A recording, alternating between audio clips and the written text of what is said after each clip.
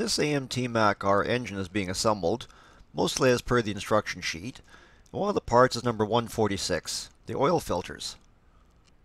This part represents two separate oil filters, but it's molded as one piece.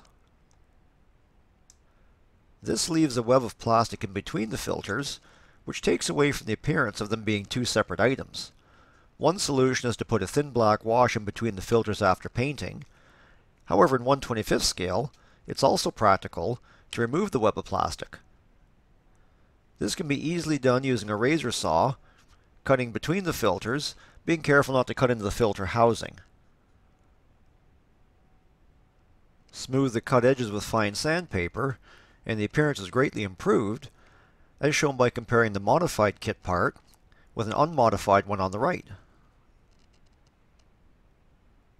Another part on the Mack engine which can benefit from this treatment is the water manifold and filter assembly, which, as the name implies,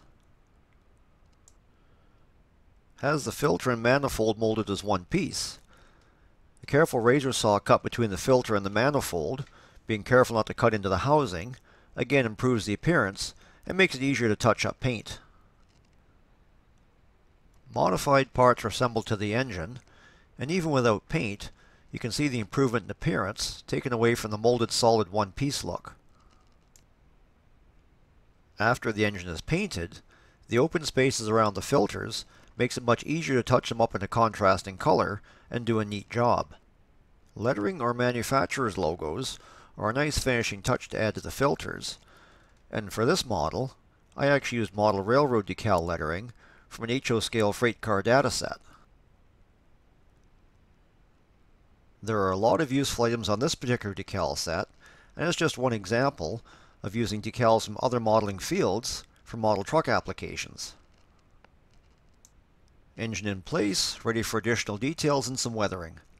The improved appearance of the oil filters is evident here because through the gap between them you can see the red and black wires from the alternator, which you wouldn't be able to see otherwise if they were left as one solid block.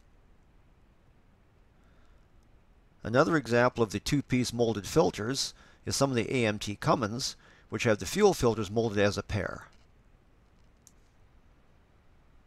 These can benefit from the same treatment, using a razor saw to cut out the web between the filters and cleaning up with fine sandpaper afterwards. As a last example, the seldom modeled V800, which is found in all the Ertl International kits. Again, this part benefits from separating the filters, and looks even better when the right-hand filter is separated from the engine part molded next to it. Thanks for watching this little how-to. It's just a simple way of using the stock kit parts and improving the appearance, with the added bonus of making touch-up painting of the finished engine that much easier.